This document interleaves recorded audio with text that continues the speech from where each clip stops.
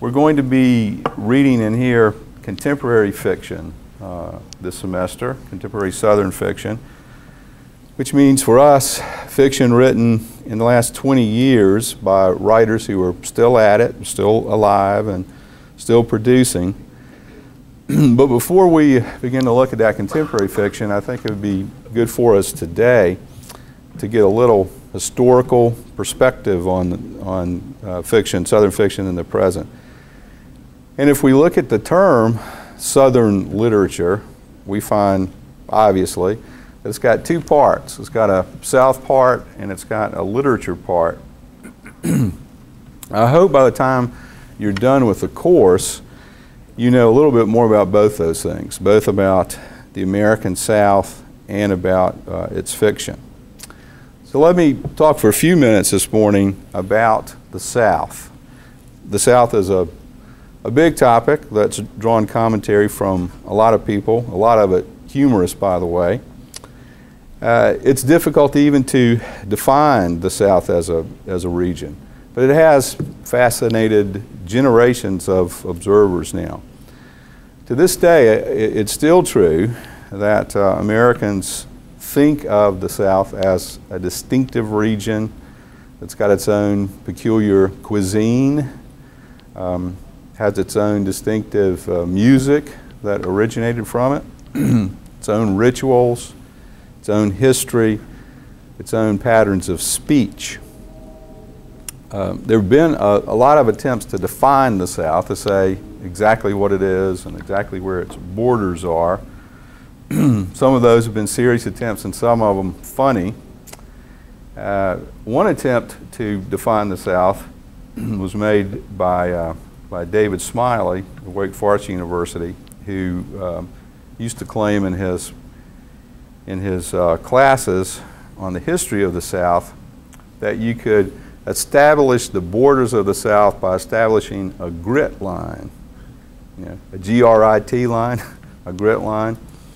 And he said the way you could do it is you start in Atlanta and you send out a group of, say, students in different directions. Well, you could leave out the east because the ocean pretty much stops you there.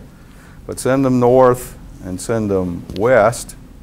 And the way you establish the grit line is every morning you pull off the highway and go to a restaurant for breakfast and order grits. And if they don't serve grits, you know you're outside of the South. Okay, so grit line was what David Smiley think you could use to establish the borders of the South. Actually, I think iced tea would probably work just as well. If you ask for iced tea and they automatically bring it to you already sweetened, you're in the South. And if you have to add your own sugar or sweetener, you're outside the South. That'd be another possible way to do it. All right, so humorous ways to establish the borders. Other ways to say what's distinctive about the South have focused more on speech. A book popular a few years ago that's still available, that's still in print, is called How to Speak Southern. Anybody ever heard of that before?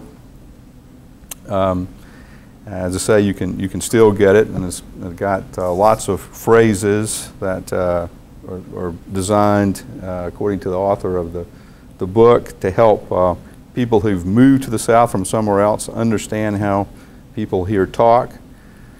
Jeff Foxworthy is a comedian who's made a career out of, well, now he's doing a show called Are You as Smart as a Fifth Grader? Isn't that the name of it? I think that's the name of it. But for a long time, all his comedy routines had the theme of a redneck, and one of the things that he's done is to write a redneck dictionary. Okay, so speech has been important for saying what's special about the South. Just the expression y'all can occasion a long discussion. For example, is y'all singular or plural?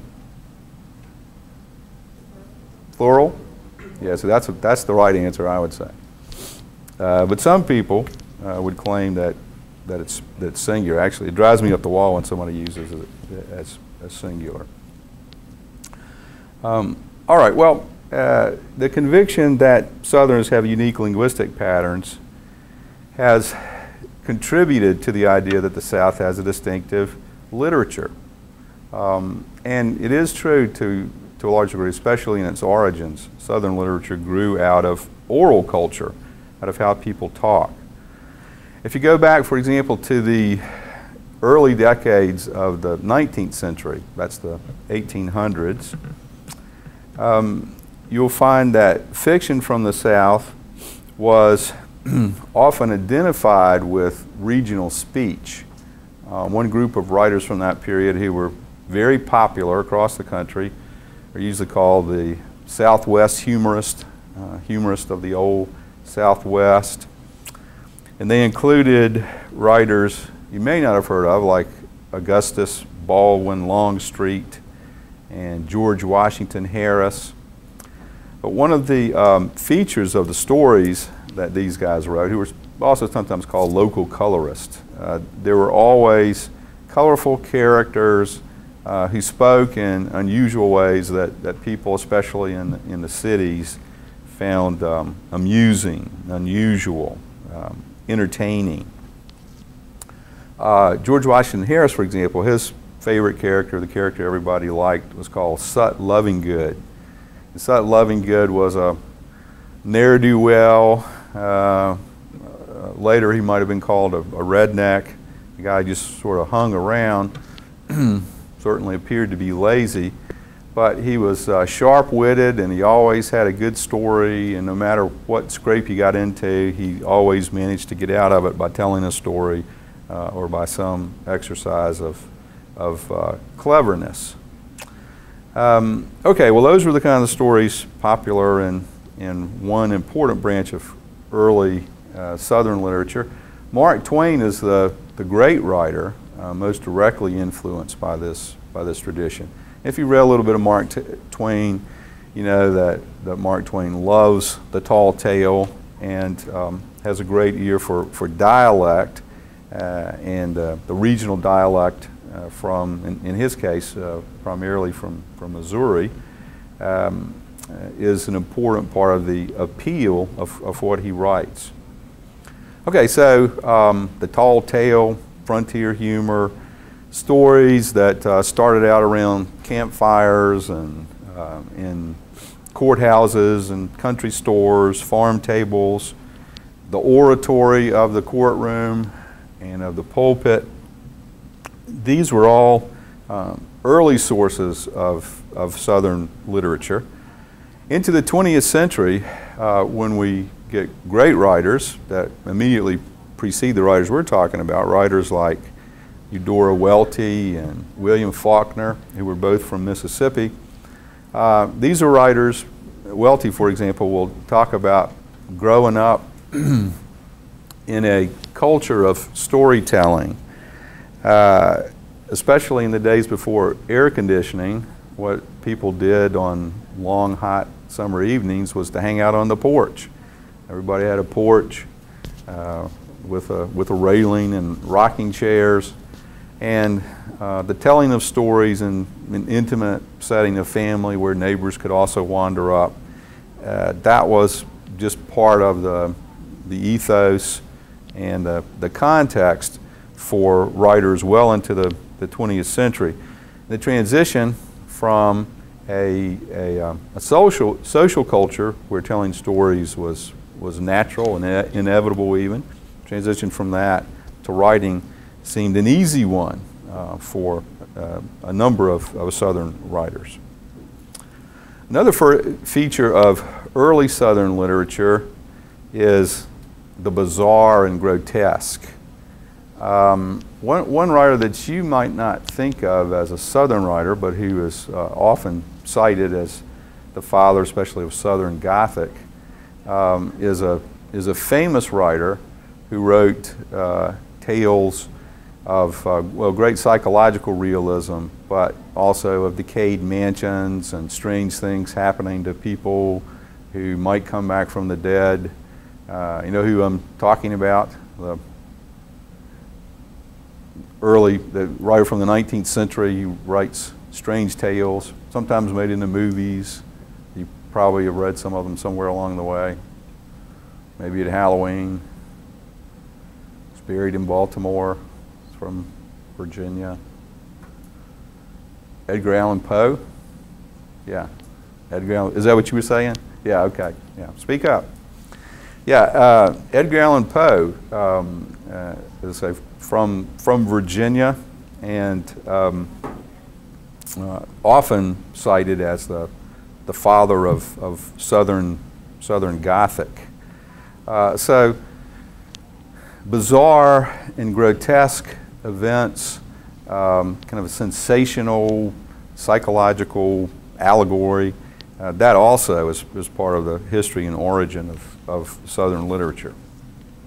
Okay, well, while all these things are important, distinctive speech, strong oral traditions, distinctive literature, all these things are important, most serious attempts to define the South or say what's most distinctive about it have concentrated on history rather than on literature or speech, concentrated on history.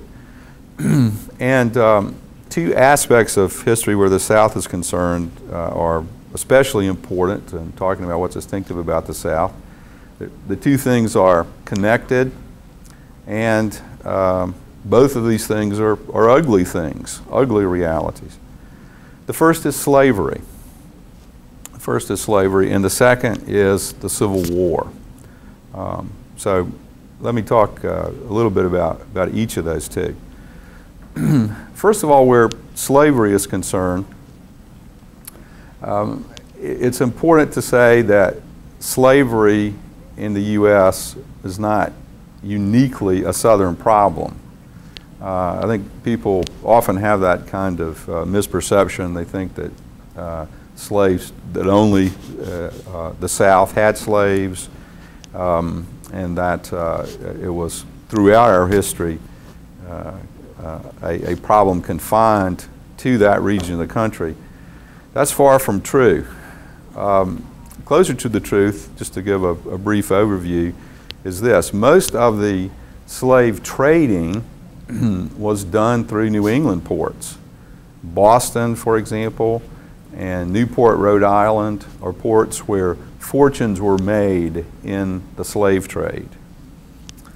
The reason that we don't think of that where it's not is part of our consciousness and assumptions is that while fortunes were made in the slave trade through New England ports, most of the actual slaves ended up in the South for economic reasons. The large-scale agricultural endeavors like cotton plantations eventually, of course, absorbed most of this labor. Earlier, tobacco plantations beginning in Virginia. Plantations, large-scale farm operations, highly labor-intensive, absorbed more slave labor. Slave labor was more effective and more commonly used there. So while the whole country, the whole of the U.S. from the colonial period was infected with this terrible problem, disease of slavery, it was in the South that most of the actual slaves eventually ended up. If you're interested in that topic, I encourage you to pursue it. It is still for us very much an important topic and one that much continues to be written on. All right, but to get back to the South, because of slavery, because of the wide-scale use of slaves and plantation labor, slavery became, in the eyes of most white Southerners, vital to the economy of the South. And that's why, as abolition movements developed, efforts to free slaves and outlaw slavery, those efforts were much more successful in northern states than they were in the South, where there was this deeper entrenched economic interest. So by the time we get to the 19th century, you have in the South, of course, the largest concentration of actual slaves, and you also now get to have start to have a legal divide between free states, states where there is no slavery, and enslaved states. Okay, so by the middle of the century, this economic divide has begun to be a legal one, and that's an important run-up to the Civil War. But before I leave slavery entirely, let me also emphasize that the presence of slavery as an institution that was defended on the battlefield in the South also exacerbated, the presence of slavery exacerbated the problem of racial conflict and concentrated it in the South. You know, once again, many parts of our nation, most of our nation, have had to deal with racial conflict. But because there were so many African slaves in the South, that divide, in this case between white and black, was a severe one and made the issue of racial conflict more volatile and more concentrated in the South than anywhere else in the country. Okay, slavery and related to that, race, that's certainly one of the things that makes the South a distinctive region. And related to that, of course, the Civil War. The question of slavery, whether it could be legal or not, along with related constitutional issues like you know, states' rights. Does each state have the right to establish its own laws in relation to things like slavery? Those things together led to the Civil War, and it's hard to exaggerate the importance of the Civil War for Southern identity. Just a quick example of how that's true, how important the Civil War is. If you look at old stuff in the South, especially old houses, one thing you're often told is that this is antebellum. Have y'all heard that term before? A-N-T-E-B-E-L-L-U-M, antebellum. Well, does anybody know what that means? It's Latin. Does anybody know what it means literally?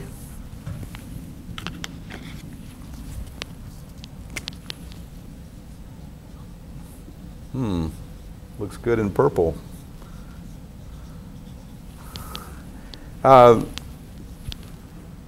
Antebellum. No takers?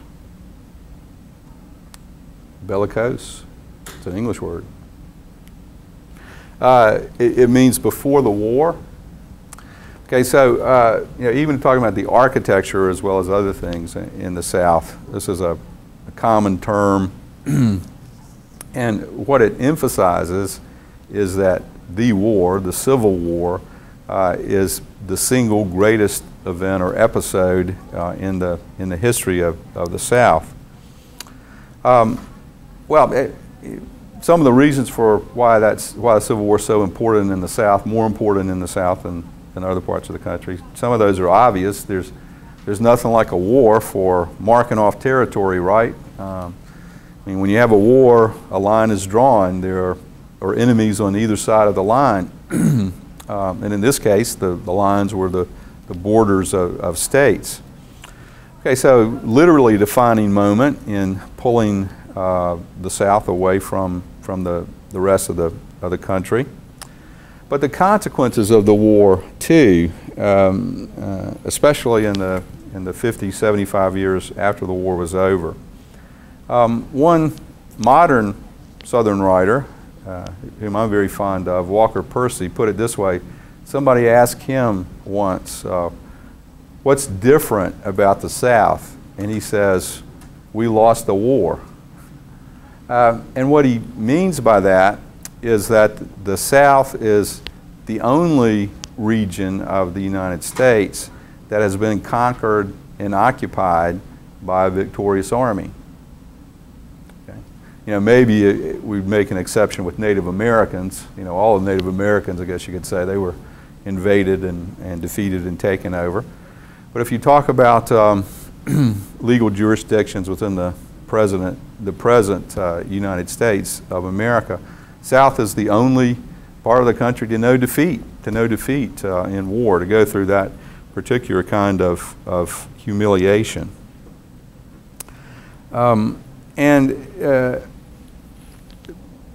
Scholars who've looked at the South and its literature have seen great consequences and significance in this fact that the South has known defeat. To some degree, losing the war gave the South for a long time, I would say, a kind of inferiority complex where the rest of the nation was concerned. The defeat certainly had a lot of economic and political consequences for what followed. But it was in what you might call the mind of the South, the way Southerners thought of themselves, that the impact of having been through the Civil War and having lost it was greatest. One final little signal of the importance of the Civil War and Southern identity. I think it's significant that the single symbol that most people who want to praise the Old South turn to is not the flag of a state, and it's not the flag even of the Confederacy. It's actually a battle flag. You know, the flag that you see that is often just called the rebel flag, the stars and bars, that's actually the battle flag of the Army of Northern Virginia. Okay, so it's not a state flag, it's not even the flag of the Confederacy, it's a battle flag.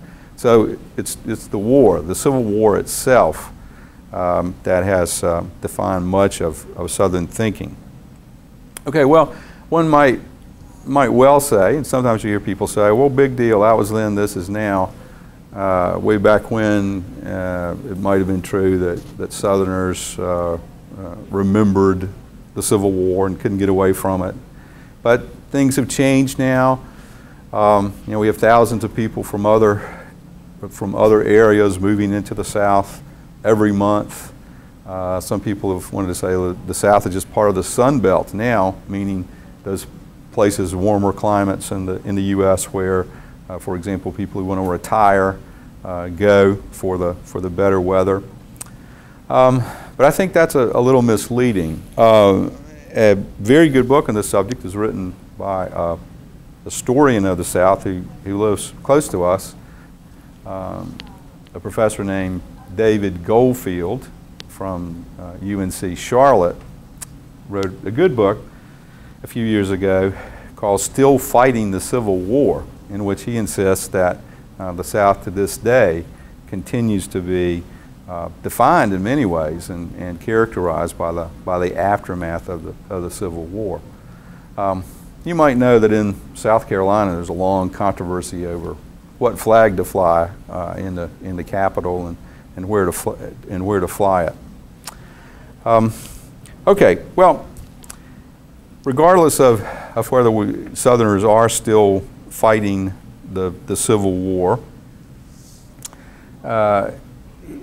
it remains at least an important part of the past for us to be conscious of, and I think we can see echoes of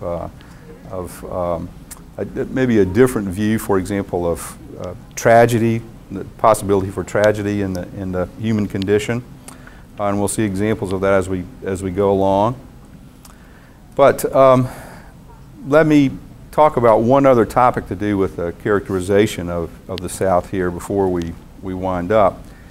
And that is the subject that you could call diversity. One issue that's been raised by observers of the South, especially literary scholars in recent years, has been this. What they have said in effect is, we've talked too much about the solid South, about the unity of the South.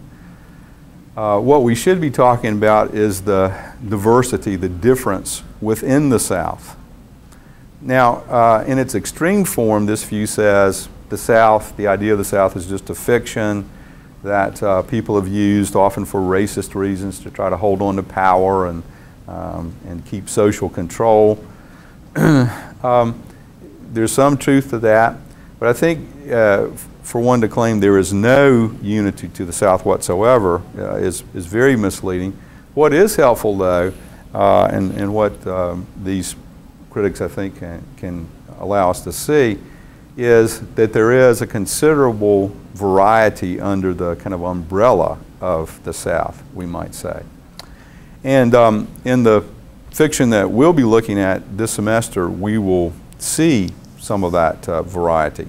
But just to tip you off on a couple of ways in which this variety is real, some of the types of variety that are possible. We've talked a lot about speech. And if you hear that a British actor is going to be in a movie starring a Southern character, you'll read that they have an accent coach, and somebody might say, well, Jude Law has to learn a Southern accent. Well, actually, there's not a Southern accent. There are a lot of different Southern accents. And even today, as accents are not as prominent, that's still true. Give you a couple of personal. I have no trouble telling apart the accents of my cousins in Tidewater, Virginia, from the accents of my cousins from Nash County, North Carolina. My Tidewater, Virginia cousins say out and about. You know, there's a mouse about the house. You know, something you don't usually associate with a Southern accent, but it's very prominent in Tidewater, Virginia. Well, certainly my uncles and aunts in Nash County, North Carolina, might have cone for supper. My own mother, who was a farm girl from North Carolina, went to a drive-in movie when my parents were first married in Virginia, where her accent was not common, and got involved in a humorous incident when she went to the snack shop and tried to get some cone cheese. Corn cheese, yeah, like cheese puffs, but they had no idea what cone was. You know, for them, cone was something that you put, I don't know, cotton candy in, not C-O-R-N. Okay, well, the point is simply that there's not even a single Southern accent. There's a lot of variety there, and that variety extends to other things, ethnicity, even actual languages. Versions of English that outsiders have a lot of trouble following. On the Sea Islands of Georgia, there's a language that evolved from slaves and former slaves, Gullah, that's still alive, but it's very difficult for people not from there to understand. Tangier Island, a little tiny island in the middle of the Chesapeake Bay, the people who live there, that island was settled by British fishermen, they speak a version of English that was spoken in Shakespeare's time that, again, has an accent that's so strange to our ears that if you listen to them talk to each other, you can't understand if you're a speaker of standard American English. Okay, so variety within the South. Where the Civil War itself is concerned, during the Civil War, we'll see that not all Southerners supported it. There's not unity there. Okay, well, we will attempt, however, though, to find some unity within the diversity. And what we will attempt to do is to use a set of themes that we'll begin to introduce next time that will help us identify some strands and what you might think of as a rope with a number of strands together that, if we take them all together, help to make up the South.